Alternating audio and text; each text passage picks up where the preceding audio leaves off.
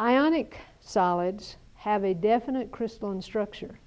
In this model, you see a sodium and chlorine atom, and they're attached to opposite types of atoms. So if this is sodium, that's a chlorine, that's a chlorine, that's a chlorine.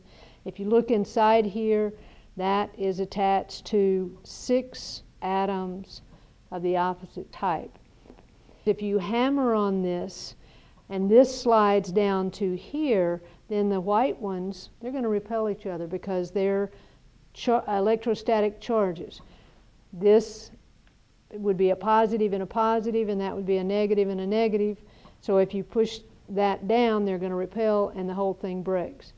This is another example of an ionic compound, but one of the ions is formed by covalent molecules.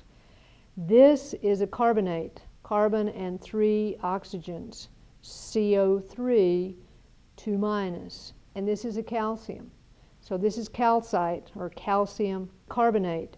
So you see there's a calcium here, and to that calcium is attracted 1, 2, 3, 4, 5, and then there would be another one out this way. So that would be attracted to 6 negative ions.